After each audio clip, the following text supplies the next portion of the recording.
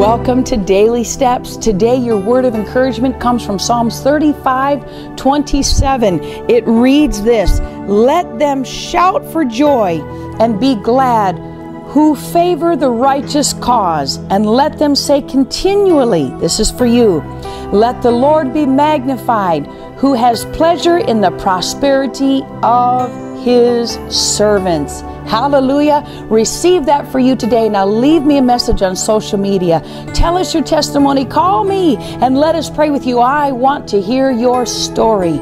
God bless you. We'll see you again tomorrow here on Daily Steps.